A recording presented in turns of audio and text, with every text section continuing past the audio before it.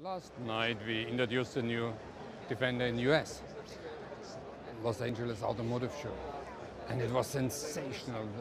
The response, the attraction, the power in the hall was just accelerating. The vehicle is really very, very well received and created a hype. We are bringing back the Defender to US after 22 years. And we bring back a Defender which is unbelievably capable. It stands out. It's a category of its own. And the US dealers, medias, but also customers did recognize that there's something really special. The Los Angeles Motor Show, especially this year, where we introduce the Defender, but also the Velar, SVA. We have the F-Pace there as SVR version, but also the new XE is very important.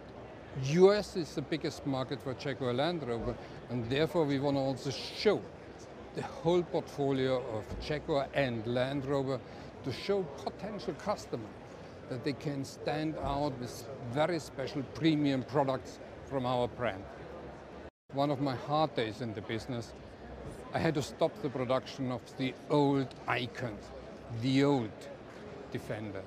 And so I'm more than proud now to reintroduce the new Defender, even so more capable, but nevertheless incomparable. And at the very first glance, you see the silhouette, you see the DNA features of the old one.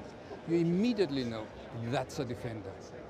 And we have developed Defender for the modern world, for today and tomorrow, for the digital world.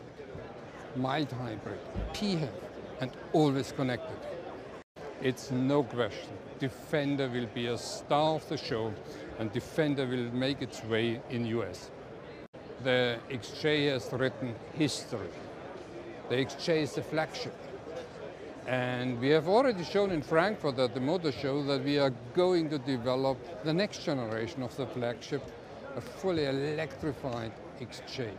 And therefore, the current XJ will be a collector's item. It's something very, very special. And therefore, this very special edition, also for the US market, in limited numbers, will find its way. The US is the biggest market for Land Rover, but also Jaguar. And therefore, the premium market in the US gives us a lot of opportunity to grow also in the future. It's a solid ground for us, and therefore we are really eager to develop this market even better.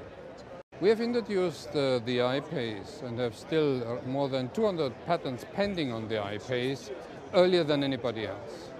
The first premium electric vehicle gets awards all around the world. Global Car of the World, triple awards, but also the Golden Steering Wheel in Germany just a week ago. And that shows how advanced, how the technology is being seen also from customers, from the readers of magazines and the juries. We have really done a very special job here, and I say thank you very much to the team who have developed these kind of advanced vehicles.